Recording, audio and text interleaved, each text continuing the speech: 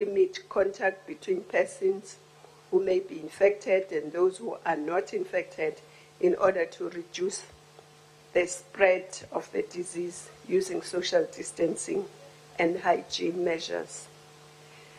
Some of these measures were put into operation already through existing legislation, but some of them, those that were put into place immediately using existing legislation were like the ban on travel foreign nationals from the high-risk countries, the cancellation of visas, issuance of travel alerts and travel as advisories, undergoing high intense screening, the closure of 35 land ports and 2 seaports to try and limit the movement of people into the country so that we can be able to screen people as they come in. So the fewer the ports, the better the screening would be. But notwithstanding this, some of the measures announced by the President could only be brought to bear through regulations made under the declaration of the state of emergency in terms of Section 27 of the Disaster Management Act. And since Sunday, legal representatives of the respective organs of state that play a key role in responding to COVID-19 have been at work to draft the regulations needed to further put into operation measures announced by the President. These regulations are a rule of order which have the force of law. So these regulations need to be acted upon because they are law. And the departments will further give directions or directives on other matters. And as the situation evolves, more regulations and more directives may have to be issued. So I will just now mention a few areas where these regulations touch. One, it talks about the definitions, but the second part of the regulations are about releasing resources. They particularly mention the defense because it probably has most of the resources that might be needed, but other departments also may release resources. And those resources may be in the province, at national, or even at local. Then number 3, it deals with the prevention and prohibition of gatherings. That has been discussed nationally very widely, that there are no gatherings that should be more than 100 people. And of course, in places where alcohol is served, it limits that to 50 people.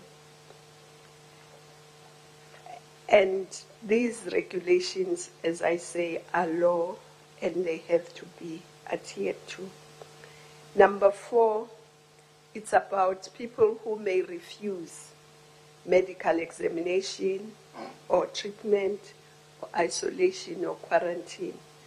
Because in a pandemic like this one and in a state of disaster that has been declared, you have to be examined if you are found to have been in contact or to have symptoms.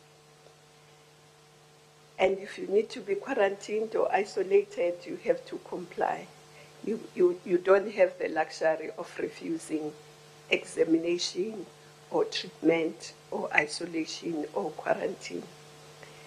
Number 5, again, talks about places of quarantine, because it's important that in every area there are places of quarantine in situations where people cannot be quarantined in their own homes. Regulation 6 is about closure of schools and partial care facilities, which has already happened yesterday. 7, it deals with the suspension of visits for 30 days to correctional services. 8 deals with the limitation of sale and dispensing and transportation of alcohol. The reason I'm not going into details is because the ministers concerned, most of them are here, so they will give the details of each of these, on each of these areas. Regulation 9 is about emergency procurement procedures. As you know, our procurement procedures do take a bit long, but in this instance, the Disaster Management Act allows for emergency procurement. But we don't want this emergency procurement to be abused. So the Treasury will give us directives on how this will be used. But it's to ensure that nobody is short of what is needed. No department is short, or local government or province is short of what they need to combat COVID-19 because of procurement issues. Regulation 10, of course, gives the authority to different ministers to issue further directives. 11 is about offenses and penalties, because if these are law, then obviously there are offenses related to them and penalties. And 12 explains that they come into effect on the day they are published, which was yesterday. And I think it's important to get further clarification from the ministers so that you can inform the country accurately. But also the issue of fake news or misrepresentation is under these regulations, because it is under these regulations an offense to deliberately misrepresent or even deliberately infect someone when you know you are positive for the coronavirus. So this is just a summary of what is in the regulations, but the various ministers will then give more details. Thank you. Thank you, Minister. We will now ask a colleague. Oh, not more questions. No, you can add. Just add a few items. Yes, then we can take questions. Now I'm in charge. Okay, this is where we say goodbye to our SABC3 viewers. Of course, we continue to relay the broadcast from Pretoria right now. That speak to that state.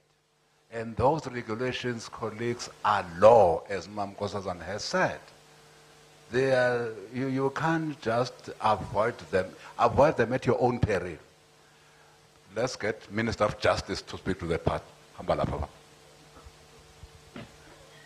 And the Minister of Police will also speak to that part. No, thank you very much.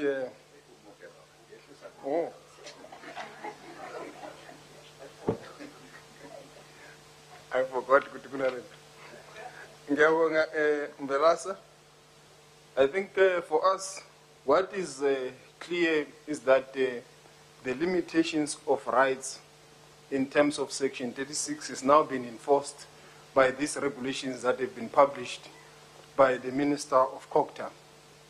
And in that regard, we will want to see maximum compliance across the country with the regulations. and any failure of compliance will be visited upon by the necessary actions by the law enforcement agencies.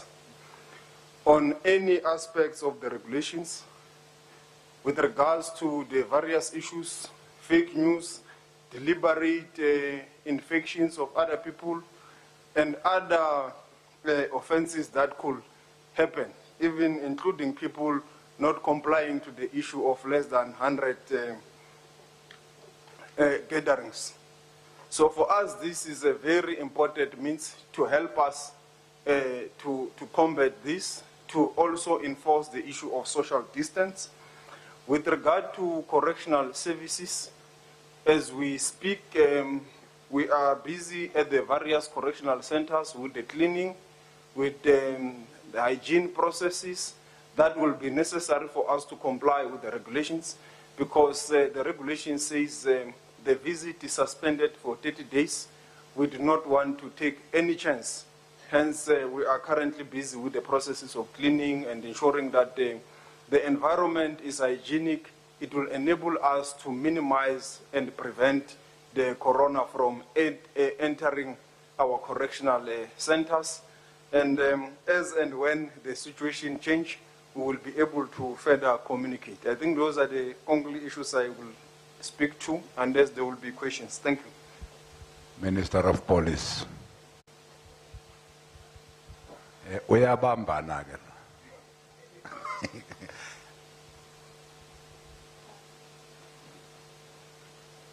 No, thanks, Mthembu, Minister Dlamini-Zuma. At the end of the day, everything that is said here will have to be enforced. Every other thing will have to be enforced by the police, as explained there. Minister Lamula and myself will have a further explanation, I'm told, tomorrow, but there are quick things that we can speak to. Yesterday, I think there was some press briefing where they spoke about getting permission from the police station if the numbers can increase or not. There is no such thing. Nothing of the sort. You don't go to police station, you go straight to funeral, and you go with 100 people. You don't go to police station, you go to wedding, you go with 100 people. This law will never be watered down anywhere else. Whatever you have heard is not there, does not exist. What exists is, is what is written here. Indeed, Honorable President has invited the clergy and the people from the faith-based organization. Most of them, they preside over these funerals, over these weddings. I'm sure they'll also put the word that it's not negotiations, it's a law. As we speak, the police are meeting. We meet first thing early morning again, dealing with the guidelines. We're putting the response teams. Where you're supposed to be 100, we'll count to 100. Anything more than 100 will be requested to go. But if you continue to break the law, this law is very clear that will deal with organizers. And organizers will be liable for any of the broken law. It was very interesting, Minister Dlamini-Zuma. Every time this COVID-19 has been taking the lead, but this morning the lead was on alcohol matters. This morning the lead was on liquor matters. The closing at 6, yes indeed. Nobody consumes alcohol at 6 anywhere in the country except your house. Nobody. So there is one point that we need to clarify. They were asking about restaurants. Restaurants, you can continue to eat less than 50, but no alcohol, only food. 6 is shut down, complete shutdown when it comes to alcohol. You will be able only in your own house, nowhere else. So that must be clear. Anybody that sells alcohol and consume alcohol at any other place except your own place, you are liable for any form of punishment. That is from Monday to Friday. Saturday, you consume no alcohol after 1. And Sunday, unless you are in your father's place or your own place. So, we must be clear. We'll be giving more guidelines on these matters. As we explained, we just wanted to move on that one. Somebody was saying it will be only taverns that will be closed. Remember, there are places that are taverns that they sell food. They'll continue food minus alcohol.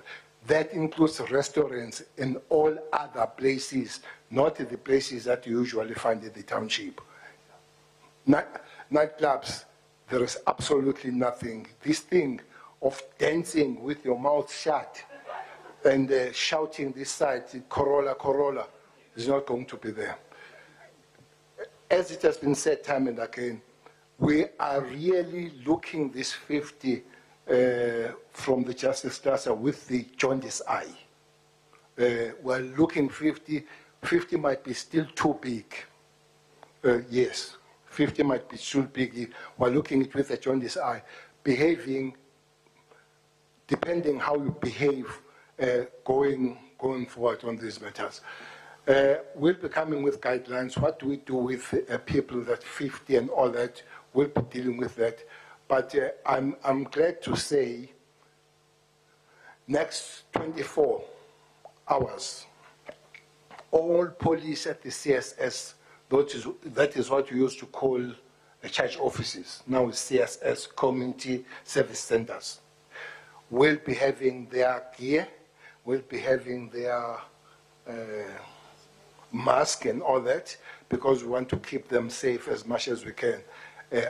1,153 police stations, we'll start with them in the country, and then work hard on the instruction of the law that there must be clean police station, sanitized, gloves.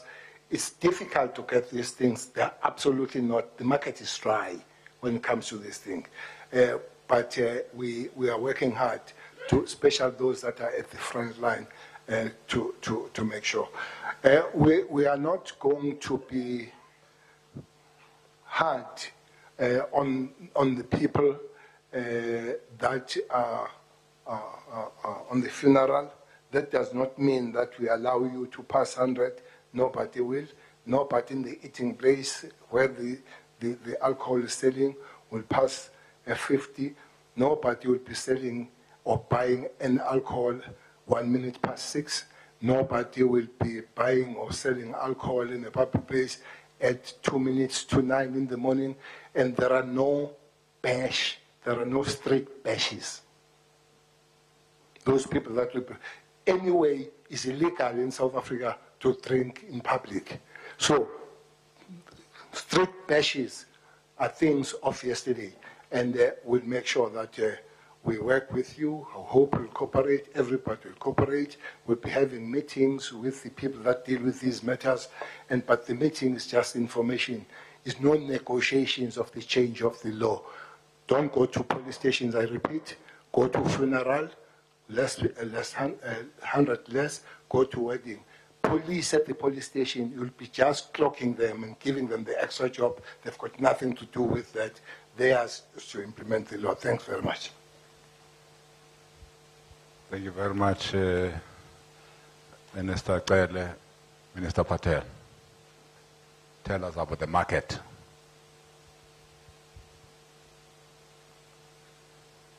Thank you very much, colleague. I'm going to be commenting on Regulation 10 that has been gazetted. By way of context, the effect of the COVID-19 on the economy is being closely watched. It will have an effect on our GDP, but our key concern now is to save lives and ensure that we minimize the economic cost. After we've defeated the virus, we will all need to work together to rebuild the economy.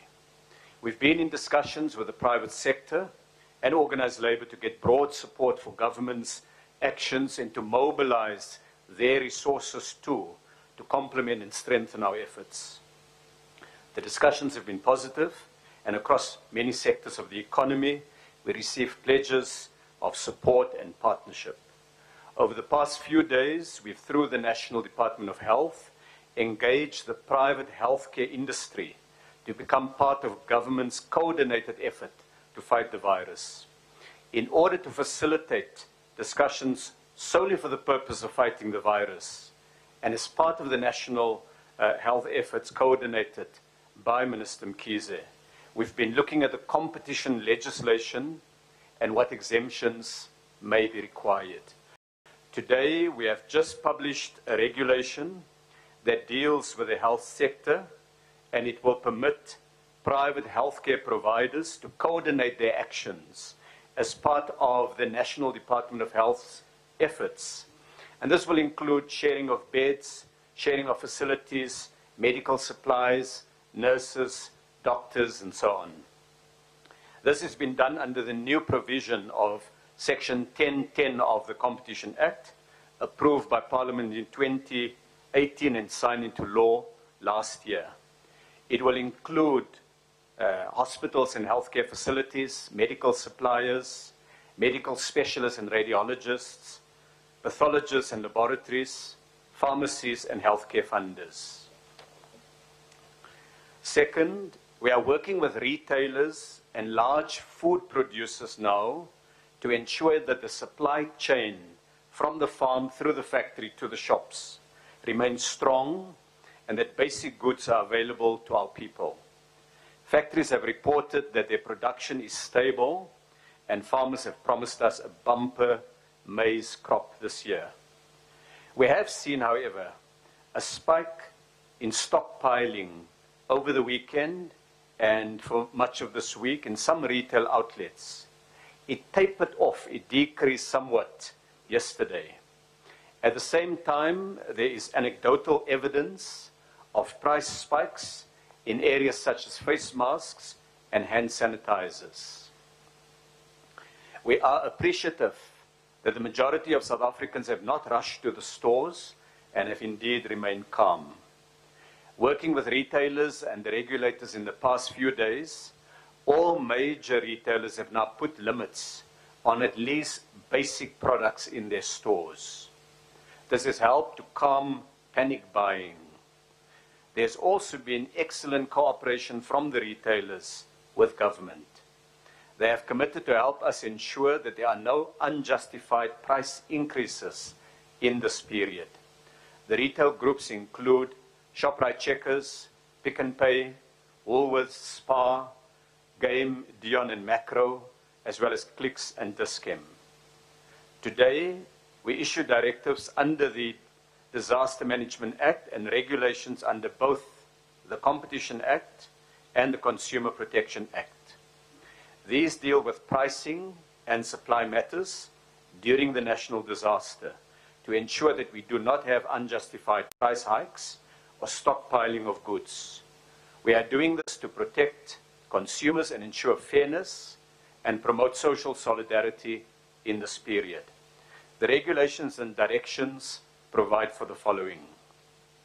On prices, price increases may not exceed the increase in the cost of the raw materials or inputs, and the profit level should not be hiked higher than in the period just before the outbreak of COVID-19.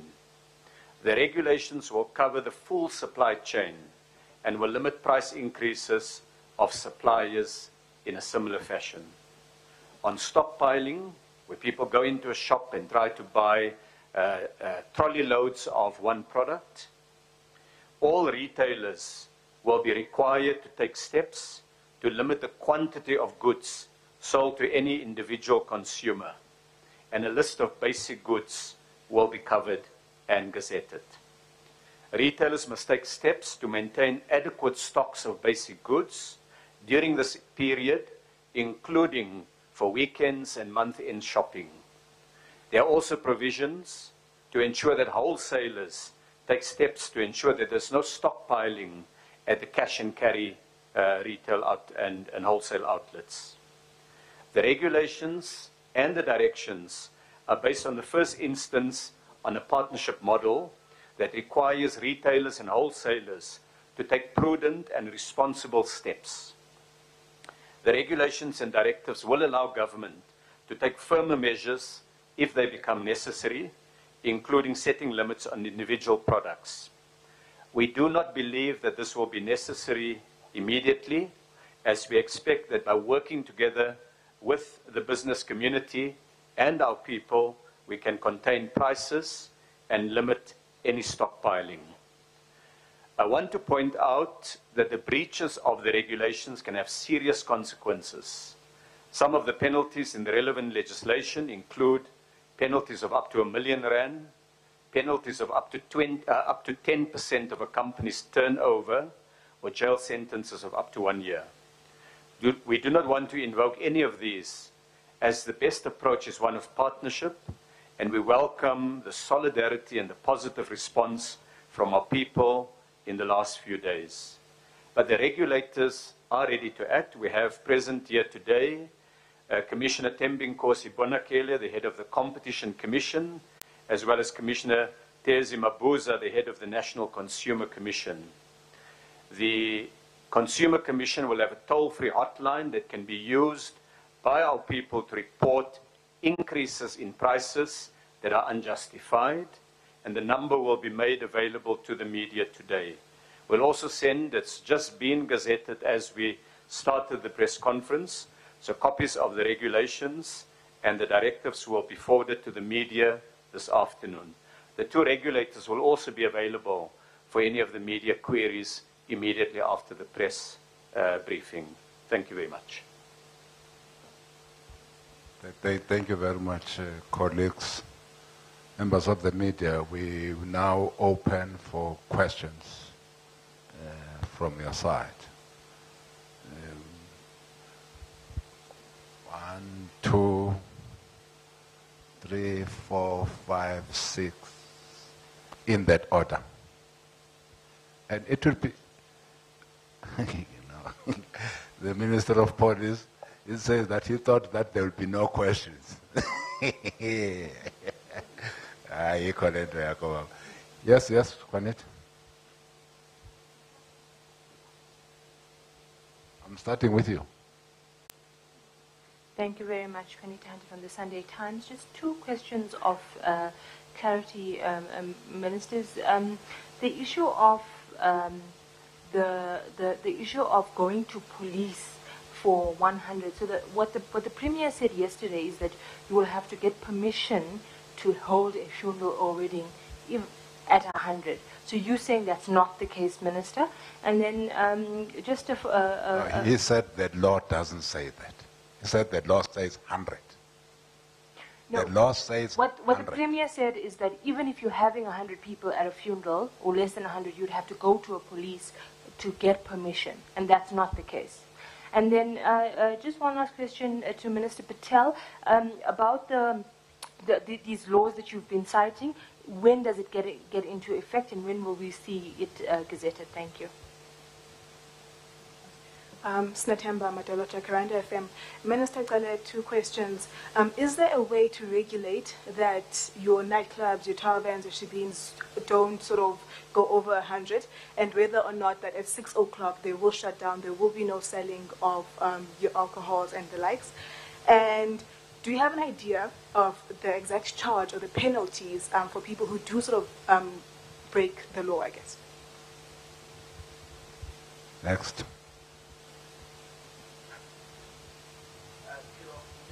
Good afternoon, Ministers. Barry Bateman from ENCA. Two questions quickly. Ekurhuleni Mayor Mzandile Masina made an announcement yesterday, something about the procurement of a vaccine from Cuba.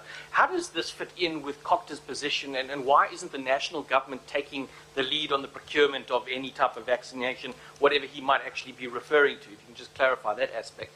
And then another one.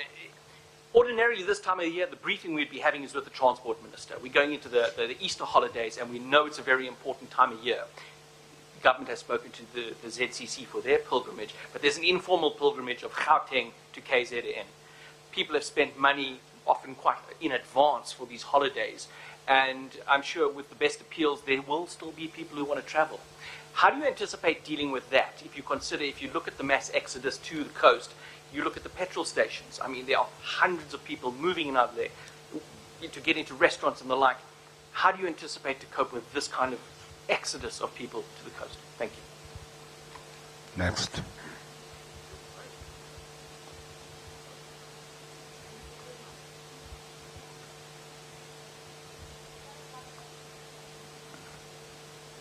What did you do to our instrument? I didn't say anything, Minister. You should have done something to make it not to work. Minister, thank you. It's Natasha Peggy here from the SABC News. I just want to know, in terms of areas where, people don't have basic sanitation services and water services, will you be providing those services in light of, COVID-19? And then, speaking to the EFF, I think on Monday, they had suggested that government needs to probably state quarantine people instead of them being in self-isolation. And are you considering such facilities? And then lastly, today the Gauteng legislature, the NCOP endorsed the decision to dissolve the city of Tshwane. I haven't heard anything from you. Can we, perhaps have a reaction to that? Thank you. Next. Hi, Ministers Bonga Dlulane, EWN. First question for you, Police Minister. When we say enforcing of the law, when it comes here, I'm sure a plan will come later, but are we talking about a special police alcohol funerals situation where, because I'm trying to understand, because we're a country with limited resources, so in order to enforce these, you'll need manpower, you'll need money, you'll need vehicles. So I just want to understand the practicality of implementing these rules on that part. And number two, all right, those are some of the ministers there who are elaborating on the regulations that have been gazetted in relation to the Disaster Management Act, which effectively take effect pretty much yesterday, from my understanding, from what Nkosazana Dlamini-Zuma said. Interestingly, the Police Minister, Becky Cele, says that at 6 p.m. there should be no bar, restaurant or tavern that's serving alcohol at that time. Food, yes, they can continue to serve, but no alcohol thereafter. The big question, of course, is how they're going to enforce this. We're going to say goodbye from the On Point team. SA Today will have your news. Well, actually, today is a special day. It's the MPC decision, so my colleague Arabile Gumede will actually be giving you that special broadcast. That's all from us. Do take care.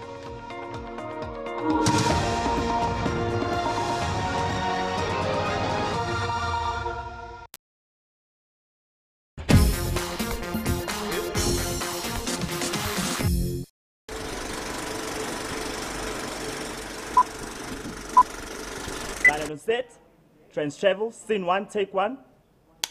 At Trans Travel, we love traveling. What if I told you we'll be traveling back into time? Yes, back to the 1950s.